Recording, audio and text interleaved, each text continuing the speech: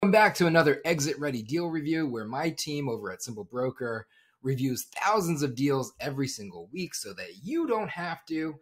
And then we do these deal reviews where we surface the best ones to the top and go into the weeds as to what we're reviewing and why we believe this business is truly exit ready and potentially a deal that you should take a look at. Of course, you can always do this yourself. You can go over to simplebroker.ai, which is the simplest place to find and finance your next business. We're leveraging AI to become America's #1 most active AI augmented business brokerage. And we're aggregating deals across hundreds of different sources at this point. We're analyzing the data and surfacing the best insights so that you can make good, timely decisions within your next acquisition decision. In terms of today's deal, we're going to block out the name just as we usually do. And we're going to get into the analysis. This is actually pulled directly from the simplebroker.ai site. I just added it to this Google Doc for simplicity. The deal we're looking at is an IT service and consulting business. We've actually been seeing a lot of these coming on market lately. I don't know why. Maybe it is like the change of technology in the landscape or what. But there are businesses, and they're not necessarily all aged out businesses either. This one happened to be established in 2009. It's in Hartford, Connecticut. They have annual revenue of $2.5 million with an EBITDA of $600,000 and 20 full-time employees. So you can definitely see very quickly, this is an established business, right? This is a later stage exit ready business. This is likely, exit 4, definitely trending towards exit 5. I would like to think that they have their business system already in place. Hopefully they have an operator that can actually run and maintain the day-to-day, take the ownership out of the business. That's the 4th exit. And now they're at this 5th exit where they're looking to transact, right? In terms of client diversification and sustainability into the customer portfolio, they do have 15 major clients. And I believe the asterisk here is the 15 major clients are 6-figure contracts or more, which means that they have a pretty large diversified base of established customers with good recurring revenue, with contracts in place for retention mechanisms. They offer managed IT services, cloud solutions, cybersecurity, which is very popular right now, IT consulting. So fairly standard services and solutions, but I'm sure there's opportunity to be able to add more. In terms of growth opportunities, they're saying that there is expansion into new markets. So maybe they're a regional player right now in Connecticut, who knows? We'll find out in our diligence. They stated the fact of, adding additional services, which is something I just said, increasing marketing efforts, which, always acquiring new customers is a way to grow. In terms of asking price, it's $3.5 million. I don't love it. We'll get in a little bit as to why. In terms of gross revenue, $2.5 million. In terms of cash flow, $600,000. Inventory, $500,000. FF&E, $200,000. Real estate is leased, not owned. They're saying that the reason for selling is retiring or aged out owner. So I guess, in terms of the why earlier, it's an aged out owner. This is the part of the silver tsunami that we're seeing. They're offering up to 6 months in terms of a transition for the integration. And they seem to have a competitive local market position, diverse client base, high quality service and reliability. All of this information is, again, being provided or sourced right from the seller or the seller's broker. We're not representing this deal. This is just a deal that we found and that we're reviewing in our analysis through our data aggregation platform, right?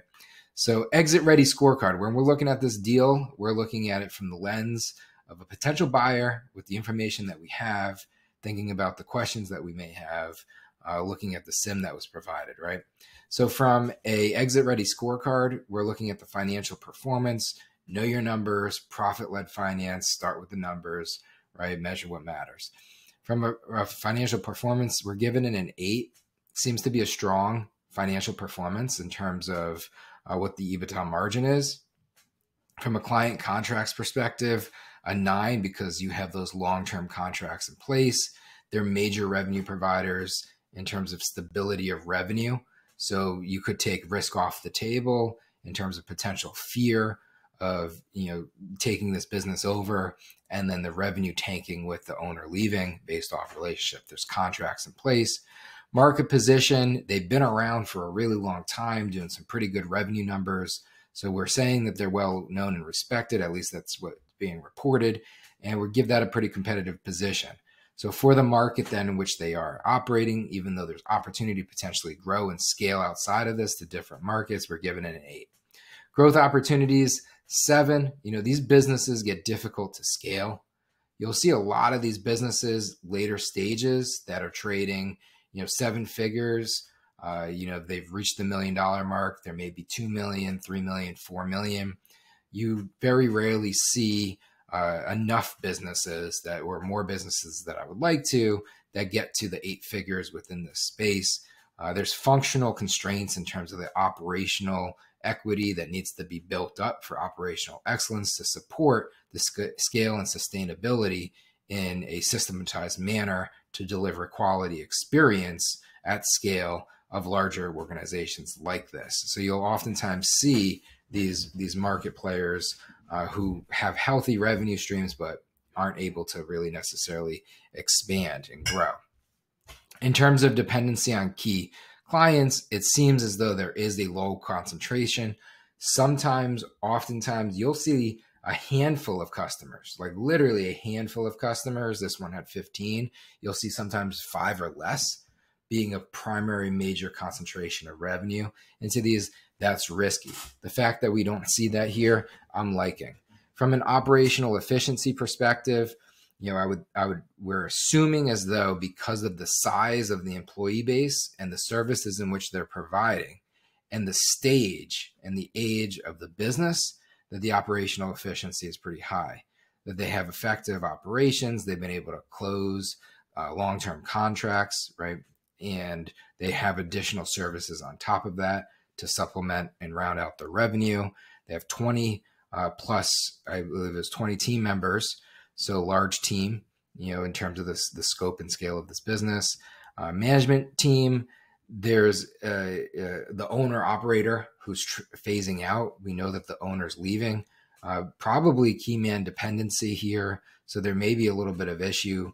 We gave it an 8. So maybe there are some insights in terms of leadership that's been put in place or the way that the business is potentially run. Based off of my high level perspective of this, I'd maybe give an asterisk here. So real-time deal review of our deal review. I'd maybe go a little bit deeper into the management team and just make sure that the transition is there. They're saying that they're going to support in the transition, but we just want to make sure that there's no risks there. In terms of industry trends, definitely on trend. Cybersecurity is definitely on trend. IT services is on trend. With the advent of AI, this becomes an additional potential driver within this service, and this type of service business being the key implementer of some of these new technologies. There's a beachhead play potentially to be able to leverage into that. In terms of the valuation, I'm not loving the valuation. I think that it's reasonable. The asking price is reasonable, but we really want to go deeper into the revenue. And we want to be able to go deeper into the revenue in terms of the valuation drivers. Again, price is what it is. I'd rather negotiate on terms. In terms of the deal structure of the real estate, it's leased real estate. In terms of the assets that are for sale, everything seems to be pretty flexible within that.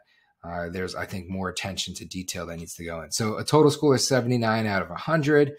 Didn't quite make that 80 score that we're looking for when we go deeper into deals, but it's pretty close. It's a deal worth potentially considering. We would likely, come in and become a finance partner, acquisition capital partner of choice for this type of deal. This is, something that we would consider and why we're doing this deal review.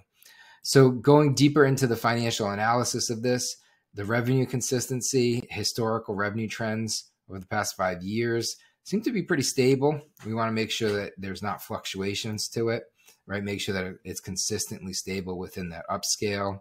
Profit margins, compared with the industry average, everything seems to be pretty good. EBITDA, you got 24% EBITDA margin, 600,000 on the 2.5 million. It's healthy, but we want to make sure that it is benchmarking against industry standards. From a contract terms, long-term contracts, with potential clauses for renewals, great, strong place to be. You just want to make sure that you continue to maintain the deliverables into those agreements, and you could potentially underwrite this deal based off of those contract terms. What I would want to do is sum up all of these contract terms, see how long we still have, in terms of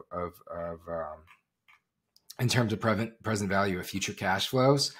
And I would like to be able to see what proportional percentage of the revenue that is, right? So that we could actually back into something that contractually we could build off of to be able to stabilize the underwriting of this deal. From a competitive landscape, good market share within the market that they are, right? There's opportunity in terms of the brand strength to be able to expand, right? You can expand into new markets, but also additional product lines and services. We talked about AI earlier. That's something that could be leveraged and grown into. Cybersecurity is continually becoming a hot topic, and there's more opportunity to sell into these things. And we have the ability to potentially position more services or products with incremental inbuilt recurring revenue. And that recurring revenue could really pad in the revenue streams to be able to help diversify the revenue concentration even further and better support the underwriting of these deals, even past that of the long-term contracts. Client relationships, I mean, it seems to be pretty low churn of the customer accounts, which means long-term retention. Sometimes when you see these long-term retention, the factor of the owner leaving can be a risk, because sometimes people are just staying around based off of that relationship. So I would throw a little bit of an asterisk there, something to be able to look or consider a little bit deeper as you're going into this. Again, this is an exit ready review, right? So this is a high level, back of napkin, quick and dirty, down and dirty, deal review. When we're going through our diligence, we go through all several hundred checklist items within brand equity, multiply that times 2 with operational equity. And that's when we're getting to our valuation and we're finding our key drivers to be able to build the wedge equity, right? So again, high level asterisk here. In terms of getting into the transition plan, the owner's willing to transition. We're assuming the team is there. But again, I would asterisk the management of that team, right? I want to make sure that we're buying an asset, not a liability. I'd like to make sure that there's key people in place that can make good, timely decisions so that we don't have to, right? That's the goal here when we're buying a business or buying an asset. In terms of the market, we want to look at different comparabilities to the market. We don't have that right now. From a discount cash flow perspective, we'll do an analysis. Like I said earlier, it would be smart to do that against any of the recurring revenue or the contract revenue. You want revenue that are stabilized when you're doing this DCF analysis so that you can plan appropriately. And then we're looking at what the sale is, right? Or how are we going to structure this? Is this going to be an asset-based sale? What's included inside of that? Or is this a stack sale? What types of potential liabilities would come along with this? What's the tax implications? So these are all things that we took into consideration when we came to our exit ready scorecard. We got this to a 79 out of 100. Nothing's perfect. Everything starts somewhere. This is someplace to start. In terms of this exit ready scorecard, I'd say that this is a deal to potentially consider. It's not definitely a deal worth doing. We've seen better deals in the past. We'll see better deals in the future. There's no called strikes in investing, but this is a deal worth doing. And what we would do is definitely consider, based off of this information, becoming the acquisition capital partner into this deal